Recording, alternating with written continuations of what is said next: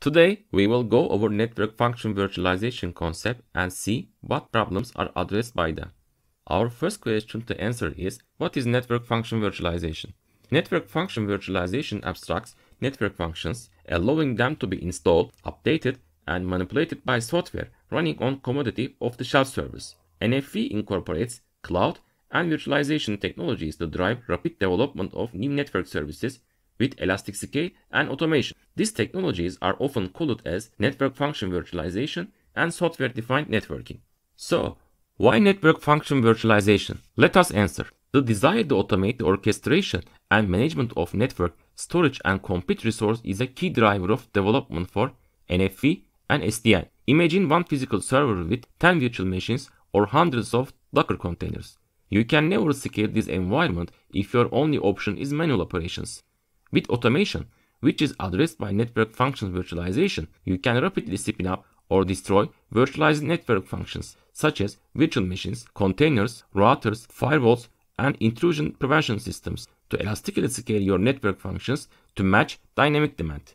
Using NFV, enterprises bring agility in delivering network services with capital efficiency by removing bottlenecks imposed by manual processes and allowing new services to be deployed on demand. NFV allows service providers to deliver services faster and cost effectively so that they can adapt to customer needs for scale and agility.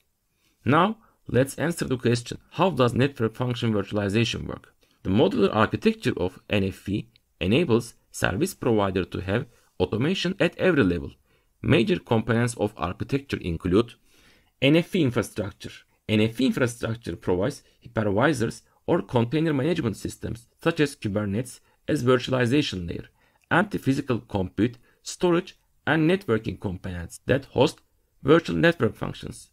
NFVI is managed through the Virtualized Infrastructure Manager, which controls the allocation of resources for the virtual network functions. OpenStack is an example of open source VIM, controlling the physical and virtual resources. Virtual network functions, software-based applications that provide one or more network services. VNFs use the virtualized infrastructure provided by NFVI to connect into network and provide programmable, scalable network services. VNF managers support the lifecycle of VNF instances and management of VNF software. Management and orchestration, or in shortly MANO, provides overarching management and orchestration of VNFs in network function virtualization architecture. MANO instantiates the network services through automation, provisioning, and coordination of workflows to the VM and VNF managers that instantiate the VNFs and overlay networking service chains. MANO connects the NFV architecture with existing OSS and BSS. All big players among network appliance providers have already entered the market. Alcatel-Lucent, Cisco, NSN, Ericsson, Juniper, VMware, and F5 can be given as big players in the market.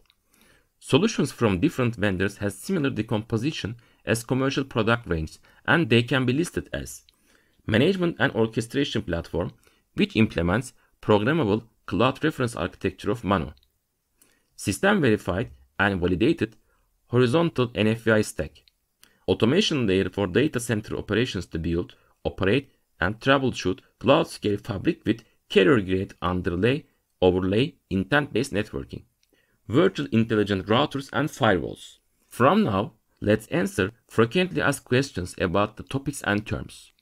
Difference between NFV and VNF can be explained as follows.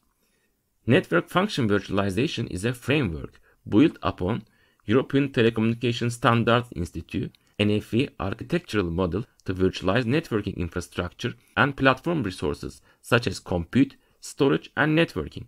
The individual functions that become virtualized in software implementations such as firewalls, routers, route reflectors, and broadband network gateways are called virtual network functions. The advantages of NFV can be listed as, unlike networking platforms that are built on service-specific hardware, NFV supports software infrastructure that is independent of the hardware.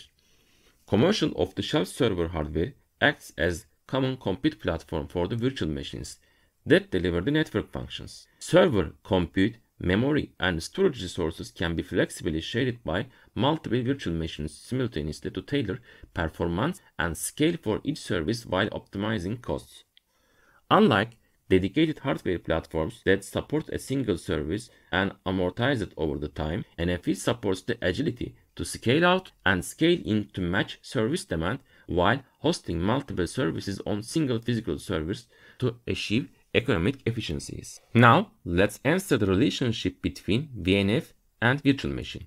Virtual network function can be implemented as a single virtual machine on a single server, or it can be disaggregated and implemented as multiple VMs across multiple servers. Software disaggregation allows components of server to be delivered from different platforms and locations, such as control plane from regional data center and user plane from edge cloud to optimize performance, latency, scale, and cost. As a service, VNF may be implemented using multiple applications, each run within its own virtual machine, to tune performance and scale of that application without need of instantiate an entirely new virtualized network function. 5G can provide higher speed, lower latency, and greater capacity than 4G LTE networks. 5G and NFV are used together by vendors. But why? Because 5G is 5th generation mobile network, which has been designed and implemented using NFV and cloud principles. NFV brings increased automation, operational agility, and reduced capex to all areas of 5G infrastructure, from 5G core to 5G run. And as a last question for this broadcast, how does NFV work? Based on the HC NFV reference architecture, hardware resources like compute, storage, and networking are abstracted using virtualization layer, called hypervisor. The hypervisor creates and runs virtual machines that share the underlying hardware. One or more virtual machines are used to implement a virtualized network functions. NFV management and orchestration, known as MANO, is handled by higher level applications to automate the life cycle of NFV infrastructure and VNF services. Networking of VMs and services is the responsibility of software-defined networking controller, which automates subnet membership and policy enforcement. Thank you for listening. I hope that I could be able to help you have some basic understanding about those technologies and their use cases.